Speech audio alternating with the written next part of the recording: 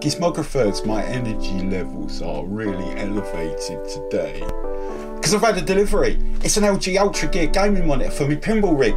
We're going to unbox it, we're going to put it on there, we're going to see what it can do, and it's a precursor to building a proper pinball cabinet, which I'm going to ask you whether you want to see that unfold on the channel or not. So without further ado, let's rip that box apart. Yes, live on Mike Makes Gizmos and Music, we're ripping it open. As you can see, very well packed. There's lots of accoutrements like the stand here, which probably not going to use. Obviously power supply, other bits and brackets. Here comes the fun bit, getting it out.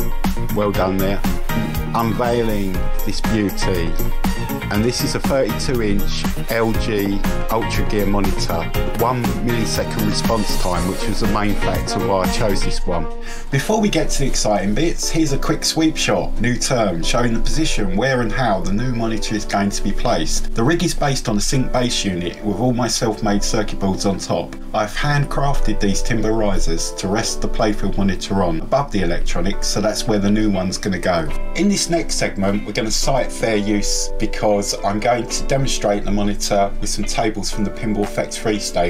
This is okay as I purchased the Pinball Effects 3 obviously from Steam, so I've got an implied license to use it, and also it's transformative work, educational. We're going to talk about the monitor, demonstrating it with their tables. Without further ado, let's get the thing fired up. Let's see what it can do. I'm excited, hope you are. Let's go. The screen is QHD resolution, which stands for quad high definition. Think of it like somewhere in between Full HD and 4K. The pixels are 2560 by 1440 as compared to the 1980 by 1080 of 1080p Full HD fame.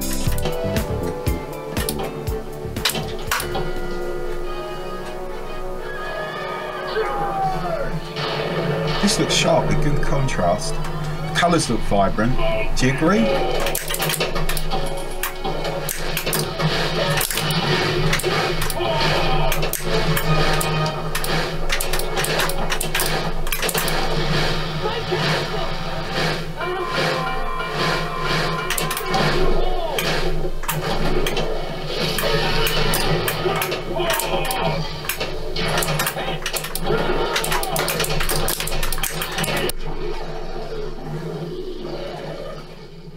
Welcome. I'm Dr. Samuel Hayden. I'm the head of this facility.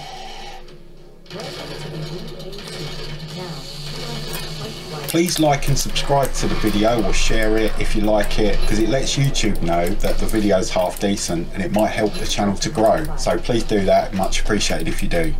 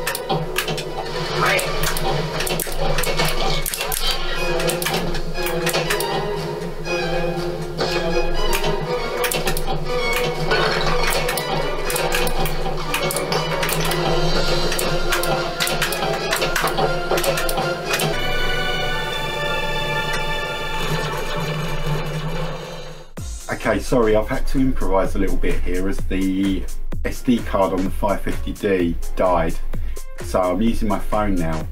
But I'd like to go through a little bit of the thought process I went through thinking about choosing this monitor. A few key factors came into play when looking for a monitor and choosing one. These were size, response time, resolution and colour ratio. I did look into larger monitors than 32 inch, which were closer to a real pinball machine playfield size, so I was looking at 40 inch and 42 inch. The problem I found with that was that the larger monitors seem to have response times of typically 5 milliseconds to 8.5 milliseconds, which to me was an unacceptable degree of lag. So there is a trade-off, it seems, between size being close to a real pinball machine playfield, and playability. 32-inch seemed a good size. I still am going to be able to have a regulation width of my cabinet with a slight border around the screen, which I'm not too worried about. I'm going to do something jazzy with that. So that was all good. The response time of the monitor is 1 milliseconds on this one, which makes it a good choice and ticks a box. The resolution is QHD, so it's a vast jump up from the 1080p monitor that I had before in terms of clarity, but it keeps away from that true 4K mark where I found the price difference is quite significant. All things considered, that's what focused me onto this monitor, because it seemed like a good compromise for what I intended to do. I managed to buy this monitor at a Black Friday deal for £199, which I think is more than reasonable. The refresh rates are 144 Hz on normal HDMI input and 165 Hz apparently it's capable of, but I haven't used that yet, and I think that's because you have to use the display port to achieve that rate. Thanks for that. Now to the conclusion. Well, all things considered, I hope you'll agree, I think it's a first-class monitor for a pinball playfield. It's responsive, the resolution's good, all my boxes were ticked, the size is reasonable, and a big jump up from my 27-inch version I had before, which has enabled me to use the 27-inch one I had before for the backglass monitor. So that's good, because I only had a little one before. Getting back to the actual monitor itself, I think it's well made, well finished. It's not truly minimal bezel. There's a thick bottom to it, if you know what I mean, on the left hand side as it's laid down on the playfield. But to me that's not a major issue, because I always knew that my cabinet, if I'm having it regulation pinball width, is going to have a border on either side anyway. So I'm just going to trim that up, so it's going to be fine. I think the price was very reasonable for the refresh rate you get as well, and the contrast ratio you get, and the fact it's QHD. So my conclusion is I'm really pleased with it.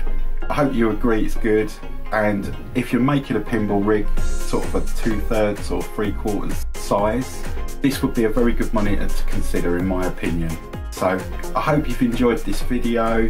I've enjoyed making it. I'm looking forward to your comments to know what to do next. My question to you, gizmographers, I need a bit of guidance on this channel. I've done a few videos now, some complex projects, some simple projects. I've only done one simple project. But I need to know more of what you as the viewers want, because otherwise it's just me massaging my ego, which I'm a bit tired of. So please give me some comments and some feedback as to what you might want me to do on the channel. I'm happy to do it, I enjoy doing it. I just want it to be something that I'm doing for enjoyment, but also other people want to see it as well. Otherwise I might as well not slow myself up. I might as well just do my gizmos and leave it at that and just get them done. Happy to film things, do things, but I really need your help on knowing what to do next. So appreciation in advance for all that. Next thing, I've got a couple of ideas that you might want to consider as to what you might want me to do on the channel. I'm prepared to follow through my process of building my pinball cabinet.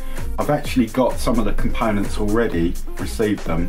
They're in the boxes there, going through the design process at the moment. So I'm happy to cover that. If that's something you want, let me know. If you'd like me to go through my temporary pinball rig, which I did on a budget to get me going, if you're interested in just getting involved in virtual pinball on a shoestring, I'm happy to go over all of that. The other way it could go, and let me know again, is there's a lot of channels doing purchasing of broken items, fixing them, refurbishing them. I've thought about doing that. It's very hard to come by, I find, at the right price, these items to fix. Doesn't seem to have as many thrift stores and things like that in the UK as the US guys do, and a lot of people are already doing that sort of content. But if enough people tell me that's what they want, well, who am I to argue? See you in the next video.